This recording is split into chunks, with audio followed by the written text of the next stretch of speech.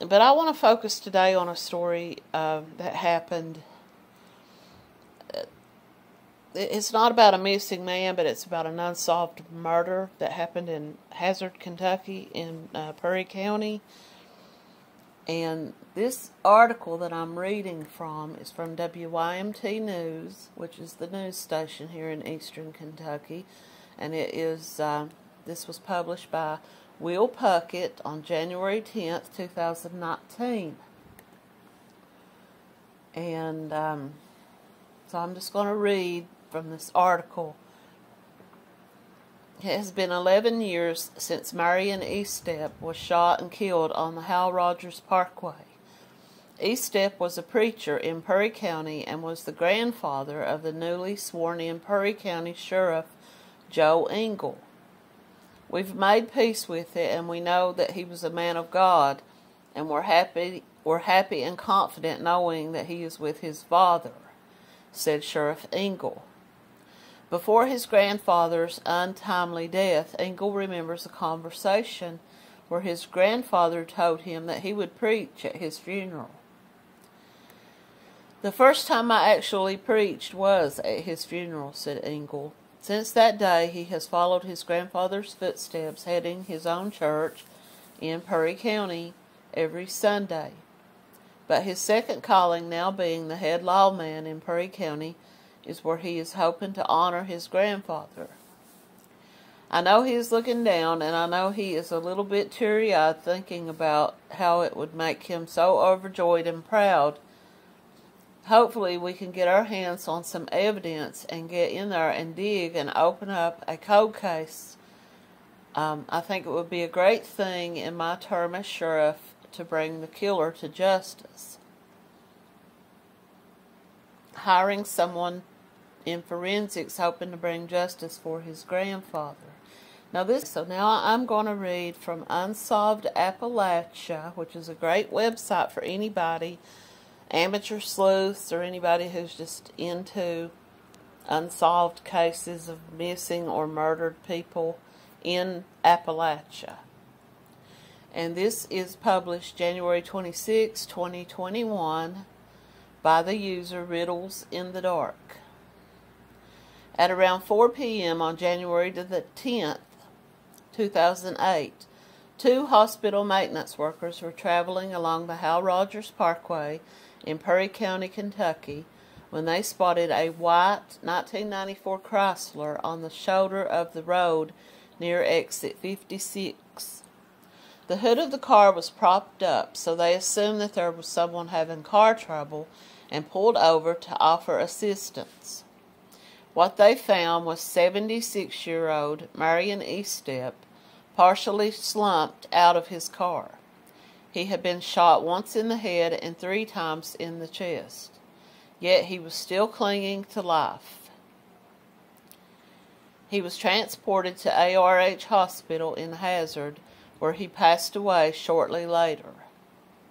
Police stated there was evidence of a struggle inside the car and that Marion had been killed with his own gun, which they found underneath his body. Okay. His license and other personal items were found in the floorboard of the car, and according to his family, his Bible was the only thing missing. Now, why would someone take someone's Bible? This is a man who was a preacher. He was, married, long-term married to his wife, had a family. He was known by his community to be someone who would be very helpful. He was known as someone who would pick up a hitchhiker and offer them help, offer them a meal if they needed it. So this was a theory that a lot of the people in the area thought about, was that maybe he had picked up a hitchhiker. But the fact that his Bible was taken, I don't know unless it was a souvenir, I mean, that doesn't make any sense, but, I don't know. Marion had a habit, okay, here we go, Marion had a habit of picking up hitchhikers, which his family had warned him about numerous times. But Marion saw it as an opportunity to show people kindness. His family believes that whoever his murderer was, they obviously did not know him, because if they did, they would have known that he would have been more than willing to give them money, a ride, a meal, anything he could do to help. At 2:30 p.m., Marion was in the Chaves community visiting one of his sons. He left with the intention of heading back home in Jackson, Kentucky, which is in Breathitt County, and that's probably about 25 to 30 miles from Hazard. For some reason, he turned right instead of left, which would have taken him back to Hazard. So this is what the theory is that as he was driving from Hazard toward Jackson, that he picked up a hitchhiker. Now, if this person was hitchhiking back towards Hazard, he would have had to have did a U-turn, crossed the road, and went and picked them up. And some people believe that's probably what had happened.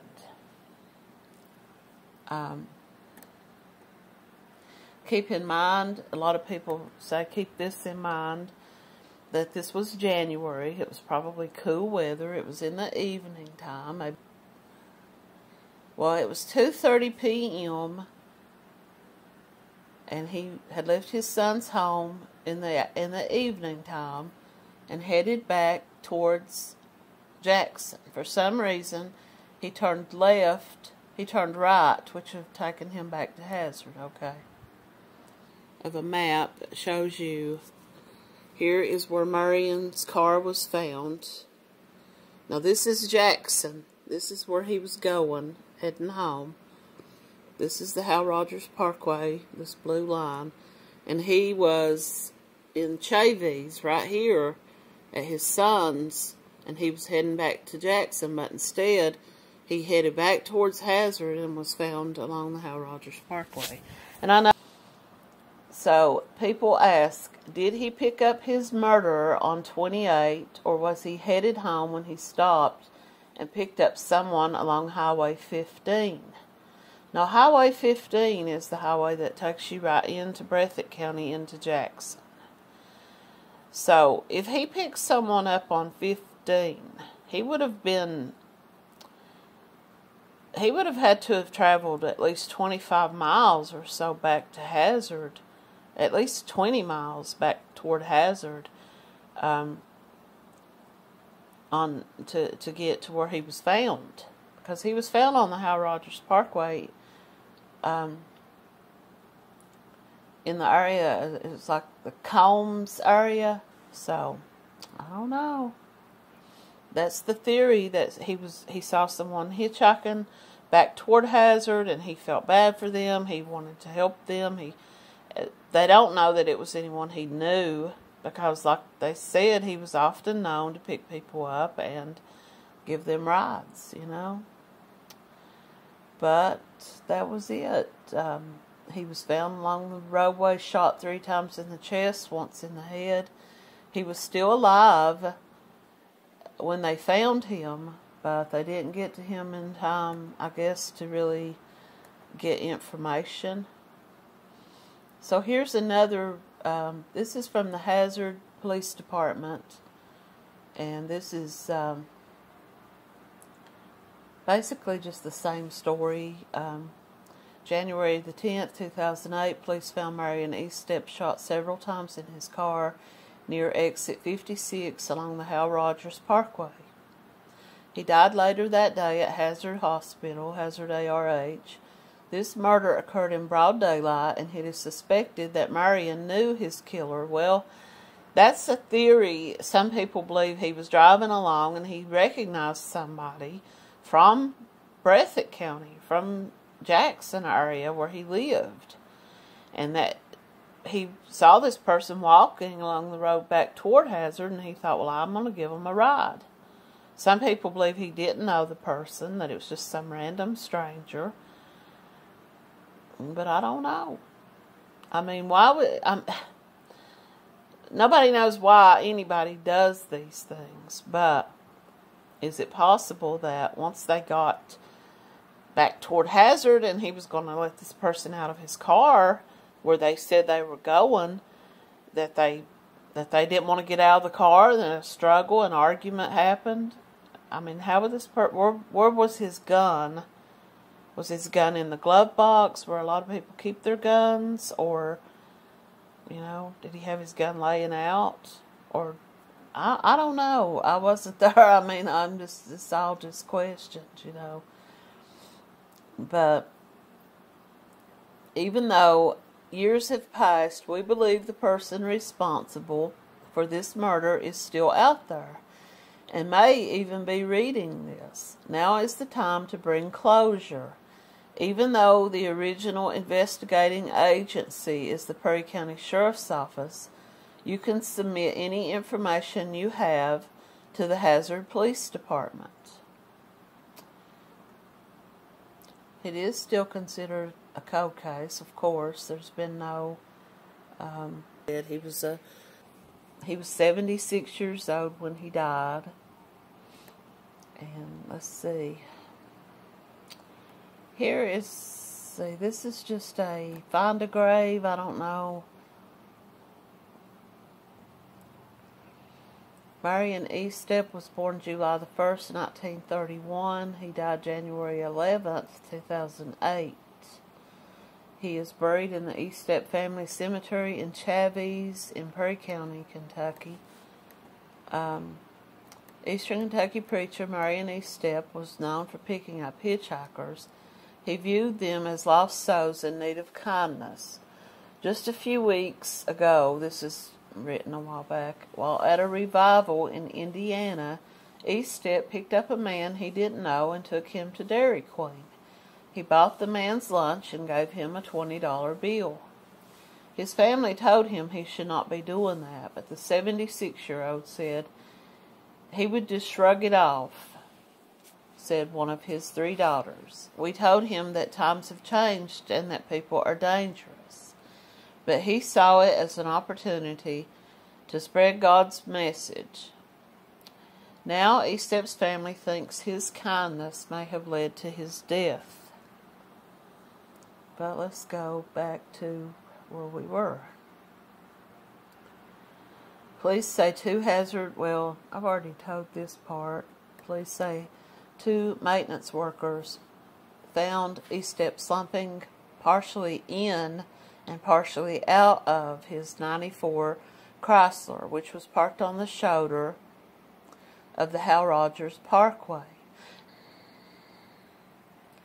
The preacher was still clinging to life when the maintenance workers stopped to check on him. He was taken to the hospital and he died around 3 a.m.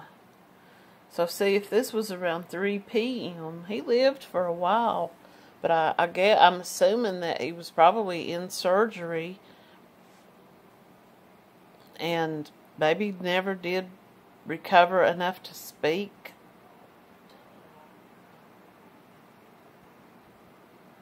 I don't think it says what time of day it was when they stopped. I'll go back and double check that. According to his family... Well, according to police have combed the area of Eastern Kentucky searching for his killer, but have come up with few answers. We've had some tips and we've chased down some leads, but right now it's still a mystery. According to his family, Estep was last seen around 2:30 p.m. Thursday when he was visiting one of his 4 sons in the Chaves community in Perry County, but had left to go have dinner with his wife at their home in Breathitt County. But instead of turning northbound onto Highway 15 to head to Jackson, Estep instead turned south, traveled about 6 miles, and turned onto the Hal Rogers Parkway. So the theory is that whoever he picked up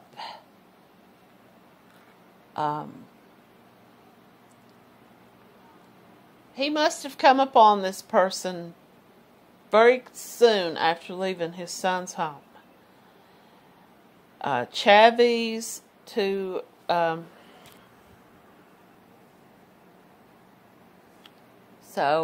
Chavis to Jackson is 28 miles. So the theory is that somewhere, because of the time frame of when he left his son's home, he probably picked this person up somewhere within that little distance between his home and the exit to go toward Jackson. I don't know. I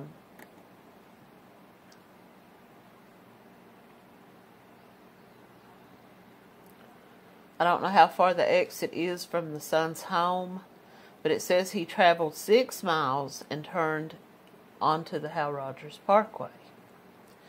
So apparently the exit going towards Jackson,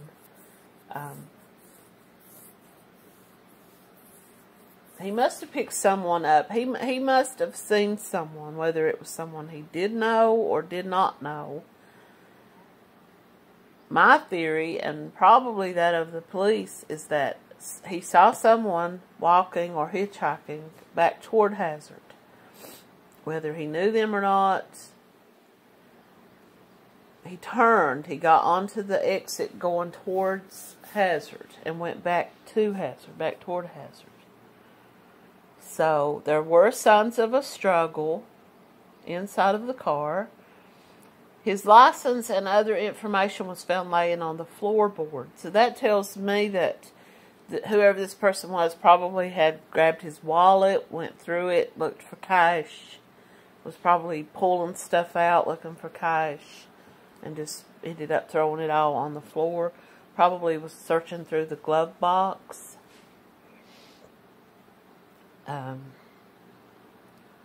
His Bible was the only thing missing. Estep had served as pastor of several churches in Perry County. In 55 years of preaching, he never was without that Bible. "We can't find it anywhere," said his daughter. "He always had it with him."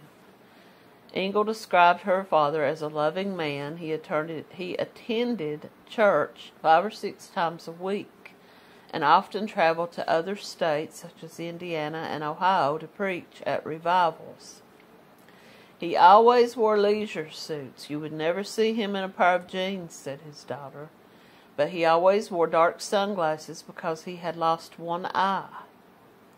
Despite having only a 3rd grade education, Estep was known for his knowledge of the Bible. He had an uncanny ability to quote verses and tell stories from the Bible. There have been times when church would be so full of people coming to hear him talk that they would stand outside and look through the windows. Family members said Estep didn't carry very much cash on him, but would always have a little bit in case someone needed a meal. He would always give money away to those in need if he had it on him. Estep's family believes that he was killed after he picked up a hitchhiker who planned to rob him. Whoever killed him didn't know him. If the person would have just asked him for money, he would have taken them somewhere to get it. And that's pretty much where this story ends at. As stated at the beginning of this video, his grandson had just become the sheriff of Perry County, Kentucky. And I don't know if he still is or not. I guess I can look that up. I believe that he is. Story when it happened. I remember always checking back with the news to see if there was any updates and if they had found any information. And as of right now, they haven't. But according to this website, PerryCountySheriff.org, Joe Engel is still the sheriff.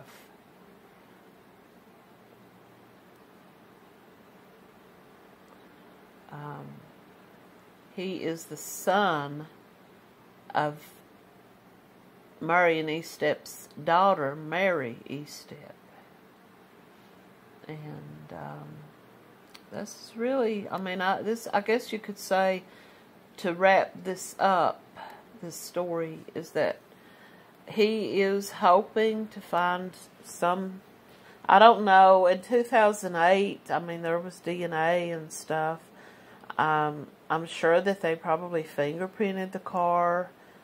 I don't know what the weather was like at that time. It was January. It could have been a warm day, though. You never know with Eastern Kentucky weather. You know, it could be 90 degrees in January. But that's pretty much where this story leaves off. As of right now, it's a cold case. And if there's ever any update to this, the truth of the matter is that whoever this person was, more than likely, was from the area, was from Perry County, Breathitt County, maybe even Knott County or even Letcher County. They're all kind of real close together. If this person was hitchhiking back towards Hazard, this is the theory. They may not even have been hitchhiking.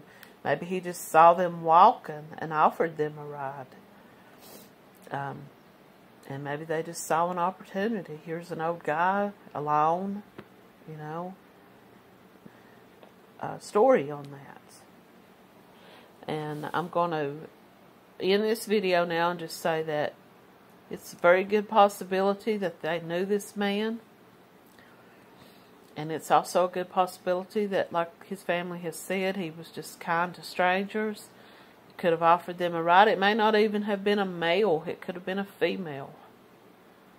And, you know, maybe one day this case will be solved. I don't know. But my next story that I'm going to do is going to be about another missing man from Eastern Kentucky, named Glenn Osborne. He's been missing from the area of Pike County since, I think,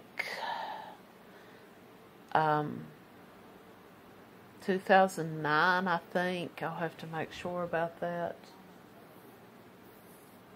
Thank you for listening.